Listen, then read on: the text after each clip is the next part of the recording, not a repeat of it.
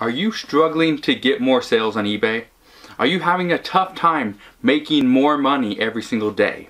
If it is, if you are struggling, if you're having a very tough time, I want to give you 7, okay, count them, 7 tips to improve your eBay listings and actually get more sales. One of the things I've noticed lately is a lot of the people that are selling and coming to me for tips and advice on selling on eBay, one of the biggest issues that they're having is they're not getting enough sales, but it's not because they're not listing enough products.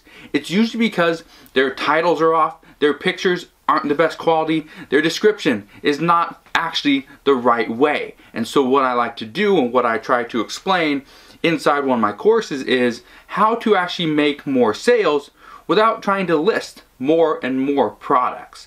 So today I want to give you 7 tips to improve your eBay listings to get more sales. Now, if you feel like this is you, and I'm talking directly to you, that you are the one that your titles are off, your description's off, your pictures aren't good, everything is just a mess, then make sure you watch this entire video. But if you need additional help, I'll put a link down to my course, Thrift Store Profits, down in the description box below so you can go check it out. So let's talk about tip number 1. Tip number 1 is to take more pictures. Now, I know what you're thinking. I take a bunch of pictures, but the pictures are not the best. I'm having an issue. What should I do? What should I take pictures of? Most people take a picture of the front of the item, like this. That's it. Maybe they take a picture of the back, like this. That's it. No, don't just do that, okay? I hardly ever take a picture of an item straight on. I'm almost always turning it a little bit, adding a little bit of character to it, okay? I put it on a white background. There might be a little bit of accent on the bottom, but that's about it, okay? So I'll take one picture there. Take one picture straight on of the face of the item. I'll take a picture of any flaws. I'll take a picture of the bottom. I'll take a picture of the feet that have little buttons on them. The hands, okay? Again, if I can, get the item to work and turn it on, I'll take a picture while it's actually on. And the last thing I do, which I started to do a little bit more recently, which I think it's a vital piece of information that people want to know, is how big is the item? Because you can put it in the description and you could say, okay, the item is, and I just have one of these little tape measures, but I will measure the item. What is that? 14 inches, 13-inch item right there. One of the things I do is I leave this tape measure, I will lay it down like this, and I will actually take a picture of the item right next to the tape measure, something like that. Okay, and I do this on almost all my listings when it's something that somebody needs to know the exact size. For example, like shoes, I don't do it. Clothing, I do it. Something like a toy like this, yes. Something like a hat, no. A coffee pot, I probably will. A coffee maker, I'll do something like that, simply because I know a lot of people try to put their coffee maker, their certain items in a specific spot in their house. And if they don't know the size, they might question whether that's the particular item for them. So that's one of the things I've been doing a lot more lately, is take better pictures, but also include the size along with it. Another thing that a lot of people do that is drastically decreasing their sales is they try to oversell inside their description. And here's what I mean, and this is something that people do all the time. So let's take this exact item for example. If I was to sell this, okay, I'm not going to say this is the perfect item for any baby boy. This is the exact item you should get for your son or daughter. I'm not going to try to oversell that way, that this is the best learning tool ever to hit the market. Don't do that. You're just wasting your time. You're wasting space, and chances are what's going to happen is people are going to look at your listing and be like, oh, they're just trying to sell me on this item. I don't want it. So when it comes to the actual listing, here's what I recommend. Okay? Put the exact thing that's in the title. I'd copy the whole title and I'd paste that as the first line inside your description. The next thing I do, I'd hit a space, or I'd hit go down 2 spaces, and I'd put next thing, the condition of the item.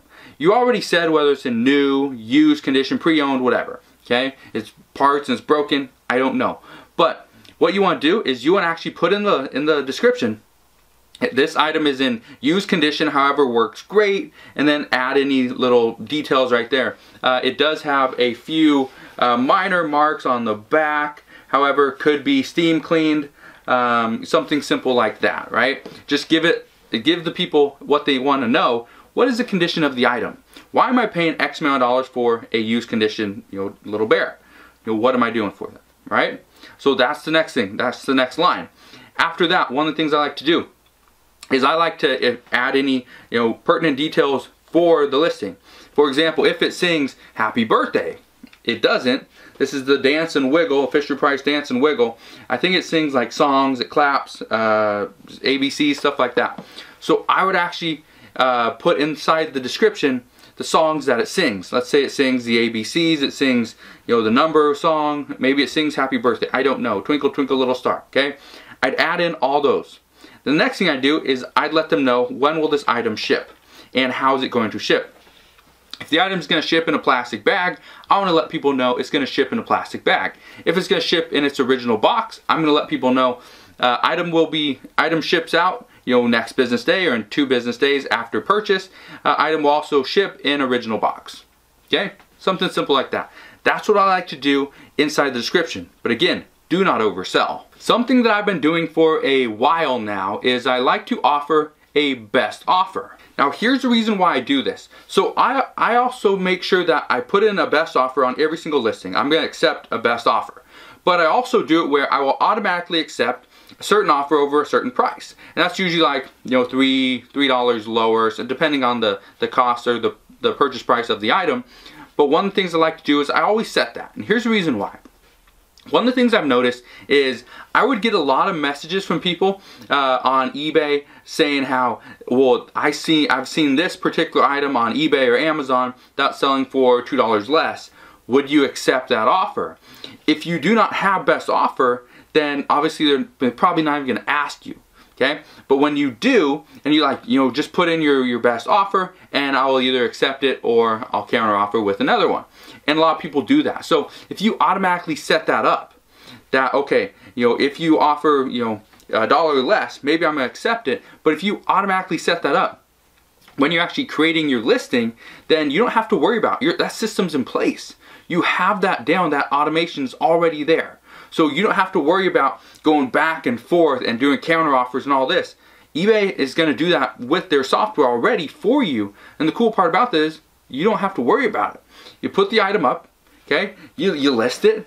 Hopefully it sells. If it doesn't, you got the best offer option there. So if somebody finds a little bit better deal, either on eBay or Amazon or somewhere else, they can also offer that price for your particular item, and if it sells, it sells. Okay? But I've seen a lot of my items sell recently by the best offer option. Okay? A lot of people are not putting in full price, and that's fine because I'm building that in. I'm accounting for I'm going to get the least amount possible. Okay? I'm going to get the lowest offer. Okay? And that's what I'm pretty much accounting for when it comes to my businesses. Can I make money if I'm selling this at the lowest possible best offer? If I can, great. I'm going to continue to do it. One of the issues that I have when it comes to a lot of newer sellers selling on eBay is they capitalize every single letter in the title. Don't do that. If you want to improve your listings, if you want to get more sales, don't capitalize every single letter. Certain brands are capital. Okay? Every single letter in the brand is capital. Okay? So for those brands, I'd say capitalize them. But do not go and capitalize, let's say it's this, okay? And I'm going to type in Fisher Price Dance and Wiggle doll or toy. I'm not going to capitalize every single thing, every single letter in that title. The reason why, before, when eBay was first, introduced, first came out, a lot of people would capitalize every single letter. And the reason why is because it stood out. But now, that's not the case. Now it looks kind of spammy. Now it looks almost like a kid, wrote it, did the title and the description. It's harder to read, okay? So because of that, I tell you, do not capitalize every single letter inside the title. Capitalize the first letter, okay? The first letter of every single word, I capitalize. So Fisher Price, I'm going to capitalize the F and the P. Dance and Wiggle, I'm going to capitalize the D and the W. And I'm going to do that throughout the entire title. But I will not capitalize every single letter of the entire thing. So don't do it. The next tip that I have for you guys to improve your eBay listings and get more sales is to include the UPC when possible. If you know what the UPC is for this particular item, okay, or any item that you're selling, I would include it in the listing, okay? And I'm gonna do that for one reason. A lot of people, and I do this myself, so I will look at stores like, you know, Target and Walmart and just different stores that I'm at and see, okay, I'm gonna buy this particular product. Could I buy it for less on eBay or Amazon? And if I can, I'm gonna look. Now I know Target will do the best or offer price match anything from Amazon.com, but they don't do it with eBay, okay? So if I can find a cheaper price on eBay, I'm gonna go and buy that item on eBay, okay? Just because I know I can save a little bit of money, okay, cool. So one of the things I like to do is I will pull the item up, I'll pull out my eBay app and I'll scan the product. You'll scan the UPC code or the barcode on the back of the product. And I do this on a lot of different stuff to save a little bit of money, but also if it's something I don't need today, then I'm fine waiting 5 days, maybe 10 days to get my item, because I know if it's a brand new item, it's probably the exact same thing that I have right now in store, but I don't need it today. So just by thinking ahead, planning ahead, I can save a little bit of money. And I know a lot of people do this, okay? So don't think that not including the UPC code is not that big of a deal. It is. It can cost you multiple sales every single day depending on how many listings you have. So that's one thing I highly recommend, is always include the UPC when it is possible. Now, also talking about the UPC, okay, and talking about, you know, actually getting the exact product, okay, one of the things I like to do, so if I were to sell this Fisher-Price Dance and Wiggle, one of the things I'm going to do is I'm going to go to eBay, I'm going to go to the advanced listings, and I'm going to, you know, type in Fisher-Price Dance and Wiggle, click sold listings, and also click used. And then what I'm going to do is I'm going to hit search. The next thing I want to do is I want to look for one of the listings that has the stars with the amount of reviews next to it. And the reason I do this is because that will include the product details and it includes the star rating, okay, for this exact product. The reason why I do this is because I've noticed that when I do that, my listing actually stands out a little bit more.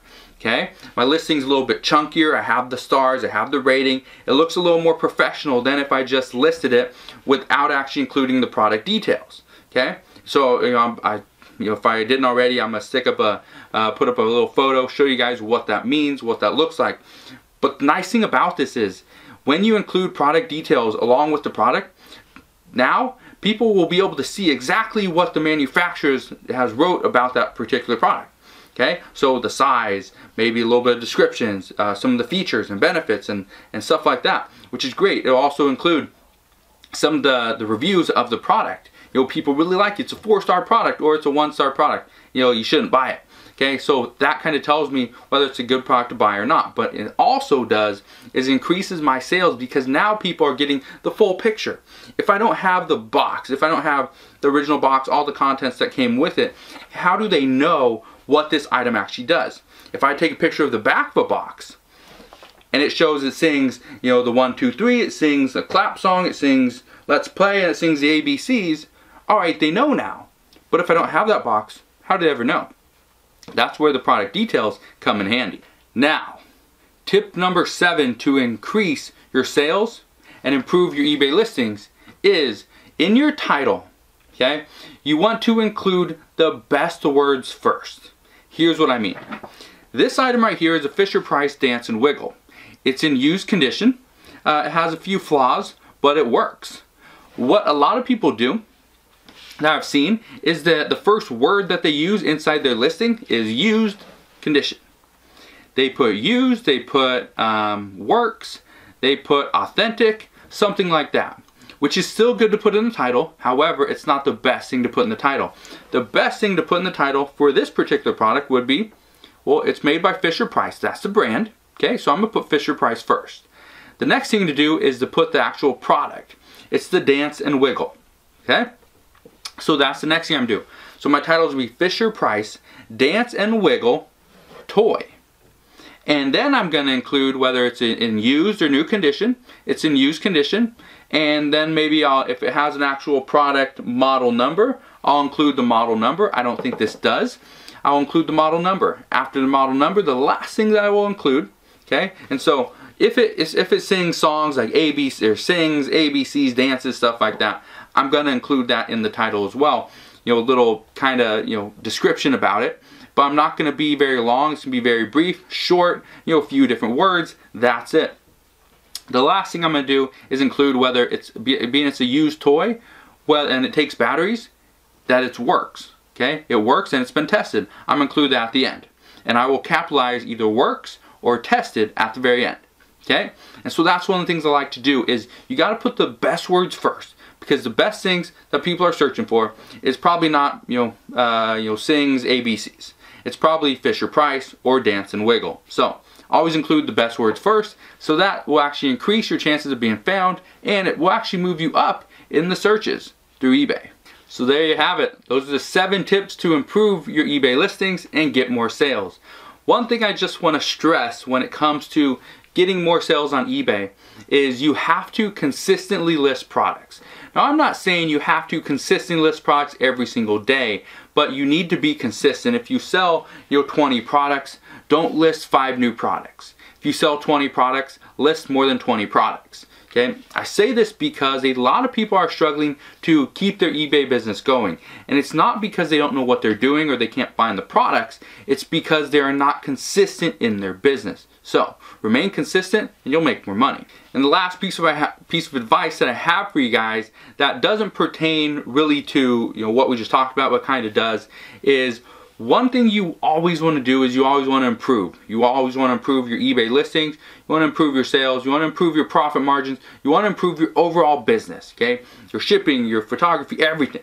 If you can improve 1% better every single day, by the end of 30 days, you're going to be a lot better, okay? As opposed to just sitting still, thinking, oh, I'm doing everything just right, everything's perfect, I'm making the amount of money that I want to make. No. You can always make more, you can do better. But you gotta spend the time and actually work on your business. Because if you do this every single day, I guarantee you, your business will be better. Alright guys, hopefully you enjoyed today's video. If you did, make sure you smash that like button. Also, subscribe if you haven't done so already. Leave a comment down in the comment section below. What's the next video you want me to publish? What is it? What's it about? What could I help you with? Alright? Let me know down in the comment section below, and I'll see you guys on the next one.